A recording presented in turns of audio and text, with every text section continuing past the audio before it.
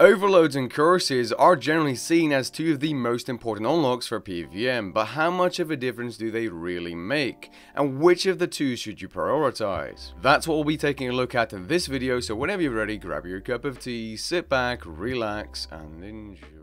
If you enjoy all kinds of content related to RuneScape, be sure to subscribe, as around 63% of you are not yet subscribed. With that being said, let's continue. When I refer to curses, I mean the tier 95 damage and accuracy boosting curses being Turmoil, Anguish, and Torment. These provide you with extra accuracy, damage, and defense, while also draining your opponent's stats as well. Overloads are a little bit different, as they give you a plus 17% stat buff, the base version that is, which will provide you with more damage and accuracy. An interesting difference between curses and overloads is that the amount of damage percentually you gain from using overloads changes depending on your own gear. With curses, it seems to be a flat 10% damage buff. For example, when testing my minimax hit using the following setup, I was able to gain 10% damage from using just curses and 8.53% damage from using just overloads. When I turned both on, I was getting around 18.85% more damage, which is a massive increase over not using curses and overloads. When I downgraded my weapon to unaugmented chaotics, the increase from the curses stayed virtually the same, while the increase on the overloads actually increased by about 1%. This means the higher your damage bonus from items is, the less you'll benefit from the overload buff percentually. The same can be said for the accuracy bonus, as with my augmented scythe it was 14.71% more accuracy when using overloads, and when using unaugmented chaotics it was 17.22%, so a difference of around 2.5% in accuracy, where the tier 80 weapons benefited more than the tier 90 perked out weapon. Another key difference between overloads and curses is that curses do not boost your bleed damage, while overloads do. Using the same setup and a scythe, I was able to gain a 3.34% increase to my dismember's damage on average. Now, something I usually do in my videos is do Dwarven Barrel tests with an action bar that is not focused on getting the most amount of damage, but focused on having a consistent rotation without ultimate abilities, so that Revolution can make these tests more consistent than if I would be using the abilities manually myself. I did 3 tests for both no curses and overloads, only curses, only overloads, and overloads plus curses. Interestingly enough, the results of these tests were very different compared to the dummy tests I did using my min and max hit and taking the average of those hits to find out how much damage I gained from using either overloads or curses. From these tests, it seemed that I only gained around 4% more damage when only using curses, 7.5% when only using overloads, and around 11.5% more damage when using overloads and curses together. All of these percentages being an increase over the DPM I had without curses and overloads turned on, by the way. Admittedly, I was using a different weapon, so I went back to dummies, and the increase with overloads turned on using a Masuta's War Spear without perks was 9.3% more damage on average. That still doesn't explain why overloads gain 3.3% more damage than curses. Now, of course, there is going to be some variance with these DPM numbers and increases because RNG is a massive factor. Abilities can hit harder or lower, it's just a thing. And a sample size of 3 barrel tests per type isn't going to be the biggest, most accurate test ever, and that's something I want to make clear. One thing I did notice though is that the curses had a far larger range between those 3 DPM numbers than the overloads had, which were far closer to each other in terms of DPM. I also think Dismember makes a difference here, as Dismember was on the action bar and is only boosted by the overloads themselves. Now, since I wasn't going to just leave it at the Dwarven Barrels, it was time for a more practical test where accuracy would actually matter a little bit, but the test would still be able to be done consistently by Revolution. I chose the Arc Glacier with one mechanic turned on, as I think this is the best place to test average kill times. To get a good feeling of what the difference would be in practice, I did tests similar to the Dwarven Barrel test, being kills with either overloads turned on or either curses, and them both.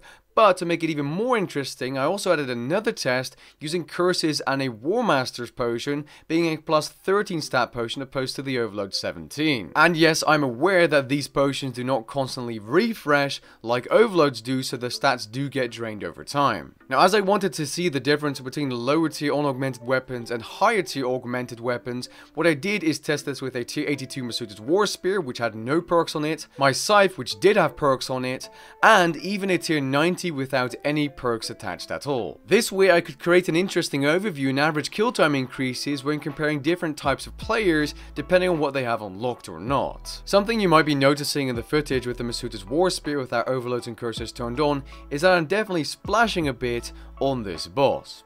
And that's where curses and overloads do come in, as they increase your accuracy and your damage. The higher tier of boss you're fighting, the more that accuracy usually matters.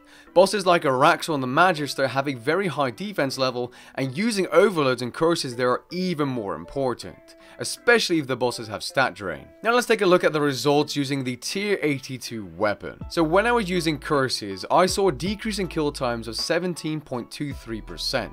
When I was using overloads, that kill time on average was 25.21% shorter. When I was using both overloads and curses, that kill time was 30.67% shorter, which is massive. Now the funny thing is, when using Super War Master potions and curses, I almost received the same results as when using overloads. It's worth noting that I still saw the occasional splash when using Super War Master potions, because over time your stats do drain. It's worth noting that every time a kill started, I repotted on the Super War Master potion. When looking at the tier 90 with perks, we can clearly see that the kill time decrease percentually is actually lower, so there's less of an increase thanks to overloads and curses than when compared to the unaugmented tier 82. This isn't a surprise, as the base accuracy of the Noxious Scythe is far higher than the tier 82 Masuda's War Spear. That being said, you can still splash using no overloads and curses or auras here when using a Noxious Scythe with Precise 6 Equilibrium 4. With that being said, we still received almost a 24% decrease in kill times when using both overloads and curses. And in this case, probably due to variance in kill times and some RNG, the Super War Master potions did significantly worse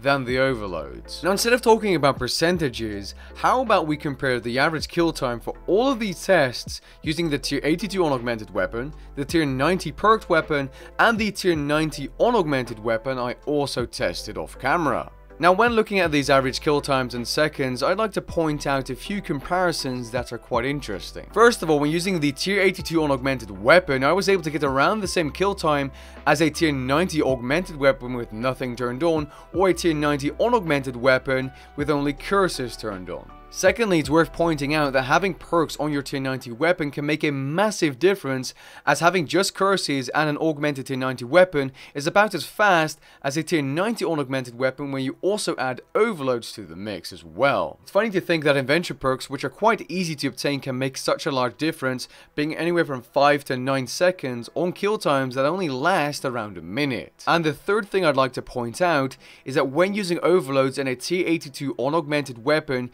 you're getting around the same kill speeds in this specific situation as a tier 90 unaugmented weapon without overloads. Now obviously a tier 90 weapon like the Master Spear, the regular one that doesn't give you the passive buff, is going to be the cheaper upgrade than getting overloads if you're level 1 Herblore. Now this doesn't mean that this is going to be the end all results for all bosses and all players in every single situation, but it is an interesting bit of information to think about when considering upgrades for PvM. Now I also decided I wanted to try this at a Slayer task that I thought would be consistent, which would be Abyssal Demons, which respawn quite quickly in Curdle's dungeon. But after doing one single task for each of these tests, I realized that trying this out and trying to give you any kind of numbers would have diminishing returns in terms of effort involved, because the goal of this video was to talk about how much overloads and curses matter, and there are more things to having curses like Soul Split or to overloads, as you have combo overloads, which you can save inventory space, you can use Sour Dome and Bruise more easily.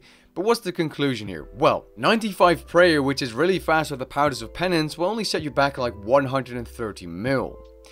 Herblore, on the other hand, if you're doing the overloads method, will easily cost you 200 to 300 mil, but then you also have thousands of overloads ready to be used or to create it in combo overloads.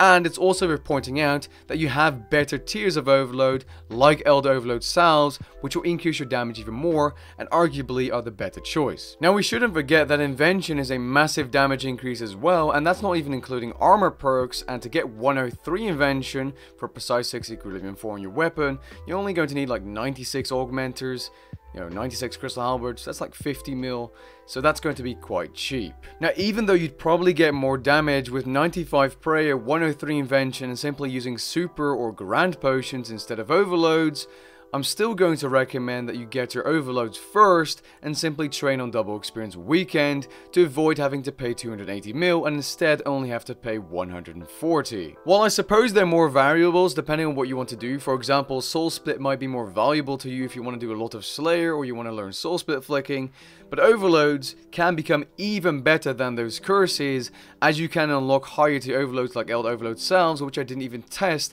in this video. What I do hope to have made clear in this video is what kind of potential impact it could have having one thing over the other, and that Invention is perhaps the cheapest power creep you can obtain, even cheaper than Prayer and Herblore.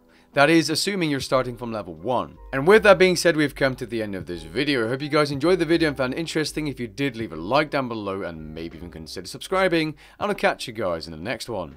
Peace.